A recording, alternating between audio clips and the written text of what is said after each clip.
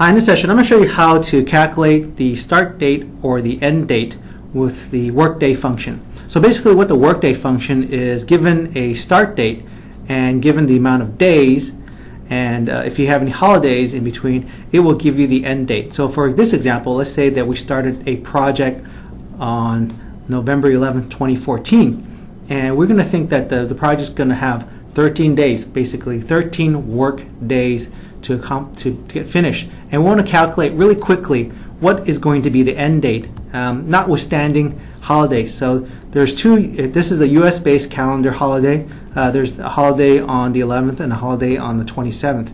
And we want to calculate the eventual work day that we would have from a start date of November 10th based on 13 days. So we would use the workday function. That's equal workday. We click on that, and then the start day, we can enter a start date, or we can just kind of bring a start date over from a cell, and then the next one would be the days. So we're going to click on B2 for the days. So this is going to assume work days in essence, and if we have any holidays in between, we're going to select this range. So we're going to select this range. It's going to select it for us. Those are the holidays.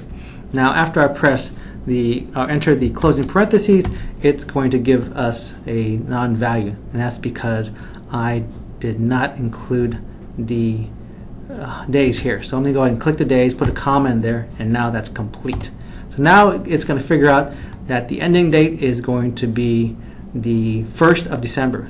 So let's count how many days that's. So if we started out at the 10, it's going to count the day after that starting day. So 11 is not going to count because that's that holiday. So it's going to be count from 12. 1, 2, 3, 4, 5, 6, 7, 8, 9, 10, 11, 12. So let's skip the 27th. 13. So the 13th day is 12/1.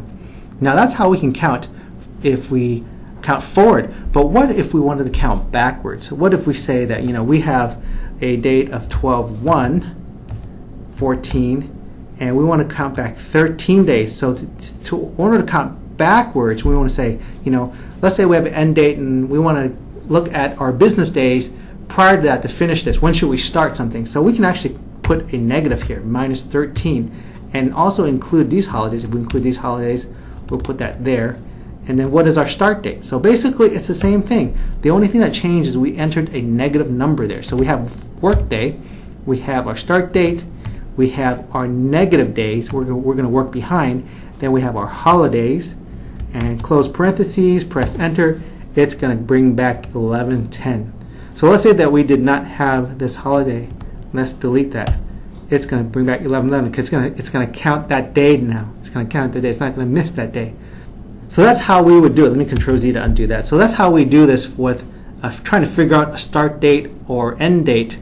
So if we wanted to figure out based on some date, if we wanted to work forward or backward, when we would have to start, or when would be our ending date based on business days. So this is how you do it with that. But what if we're in a situation where the weekends, because what happens is it doesn't count the weekends here. What if we have a situation where we're in a different country where the weekend is only one day? So there is also another function, and it's called the Workday's International function. So if I press equal workday and click on the second option, Workday International here, it's going to tell me my start date, which is the same as I did before. What are the days? Let me choose 8 days.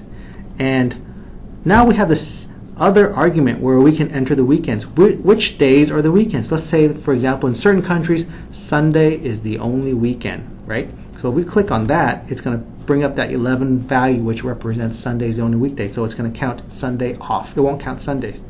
And let's say that there's no holidays here. So if we close the parentheses and press enter, now we're going to have 11/19. So what it's going to do now, it's going to count from here.